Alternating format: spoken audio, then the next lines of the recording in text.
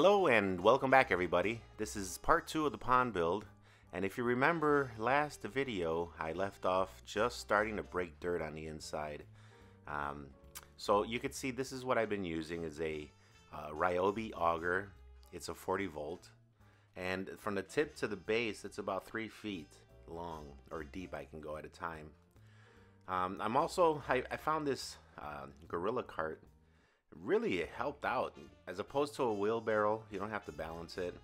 That little flip up top was really nice too. It lets you dump stuff out easy, and it did the job for me. So as usual, we got Z over there protecting the area, our security guard. But yeah, so I just started the arduous task of getting all the dirt out, and like you remember in the last video, Z he loves to help me out. So it, serves two purposes. He gets a good workout, and at the same time he's helping me out and hanging out with me. So it's hard to make him stay away from me when I'm doing this work because he's so curious and he wants to see what's going on. So anyway, I let him help, and he has helped quite a bit actually, believe it or not. I know he's playing and just sniffing and searching for stuff, but it helps out. Excuse me. So here you can see I'm just creeping my way up, making progress. You can see the 3 holes there.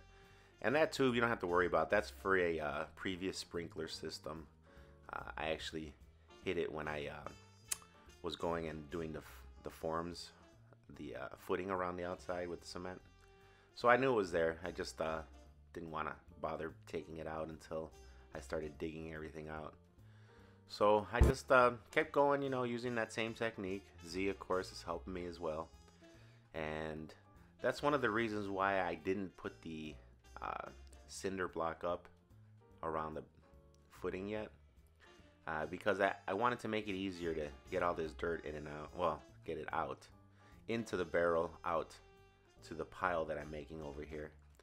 I'm stacking it all here, and I'm going to save it for other projects, as well as redoing the berms around the trees to help contain the water. You could see I tarped everything up there because we had more rain, and the good thing with the tarp, it lets a little bit of water in, but nothing compared to what it would without it. So here you can see, it's just a little saturated, but you can keep going.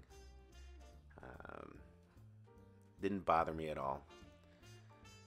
It sometimes makes it a little better because it can get dusty when it's too dry, and you start breathing all that up, so it actually wasn't bad at all. But you can see I kind of made a little ramp to get the cart in and out, and I decided that ramp was, and that back wall there was just in the wrong spot, because that's going to be the deepest area. So I decided to go ahead and try to incorporate some steps to get down to the deep area, and you can see the beginning of it there. And I also didn't know how deep it would be before I hit the caliche layer, which I did hit. And if you don't know what caliche is, it's just it's like a really hard soil, I suppose. It kind of feels almost like it's calcified, like you're trying to pick into a bunch of rocks that kind of have been molded together with cement. It's sort of weird. I haven't messed too much with it, only because I figured that was a good place to stop when I hit that layer, and then later on I'll figure out what I'm gonna do. But with that tape there, you can see it's already 4 feet down from the footing line, so I'll get the 4 feet plus another 16 inches or so with the cinder blocks.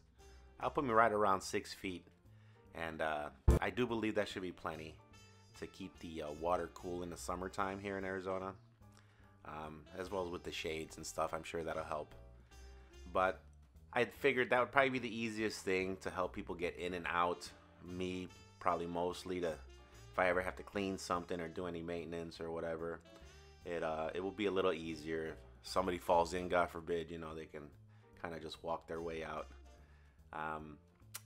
So that's what I figured I'd incorporate. Now, one thing I didn't talk about last time is I'm not going to use a liner. What I'm planning on doing is putting cement in, about a 4-inch thick layer of cement through the whole thing on the inside. One of the big reasons why I'm going to go about it this way as opposed to a liner is because of all the trees that I've planted around. And you can see the birds, they've been really encouraging me, and you know, spring is definitely sprung, and you can see all the birds out, and they just love that feeder. I got another one set up, and they're there all day singing to me, and it's pretty interesting to watch when you're sitting there taking a little break, a little rest, and you see them getting their little pecking order in, as you can see there. So you know, I'm kind of been identifying some of the birds and seeing if I can see some of their habits. It's interesting nonetheless, so I'm glad that I put that there and they've all been attracted to it.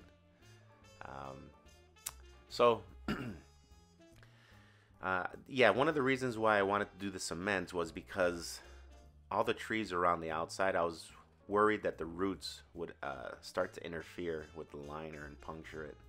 So I figured cement would be a better long-term deal than a liner. A little more work, I guess, but I'd be real confident with that. And then I'm going to put like a fiberglass or an epoxy coating over the cement when that's dry. You know, I also wanted to take this time to give a shout out to Tobias. He's got a YouTube channel, and I kind of stumbled upon it when I was getting ready to get my pond build going, just so I can get some ideas from different people. And the one thing I liked that he did, if you go check out his videos, is he's the one that I saw, or anyway that I saw him do first, put the cinder blocks up so they're above ground, as well as, you know, the pond is below ground, so you can get a little more depth. And I knew that would probably be something I would need to look into because again, of that caliche layer that I ended up hitting. Plus I like the idea that that retaining wall will kind of or that cinder block wall around the outside, it'll help keep, you know, little kids out, or, you know, just something, I guess sort of like a barrier to remind you that, you know, you need to be careful in case people are drinking around there or whatever. I can only picture it now. So I'm going to show you right here. The bottom drain is what I'm going to do next. So I've decided where I'm going to put it and how I'm going to run the tubes. The bottom drain is obviously going to go in the deepest area there to the right. But that tube is going to come up and pop up right around here. And it's going to be at the lowest point there and come across so it can come up. And then right there, I'm going to have all of my, you know, filters, the separators and everything built in. So stay tuned. I'm still working on it. That will be done for the next video. We can take a look at that. I'll have the pipes in, I'm sure. And I'll have some idea of what bottom drain I'm going to use. So again, subscribe, hit that reminder bell, and I'll get the next video out here as soon as I can. Thanks again. Take care.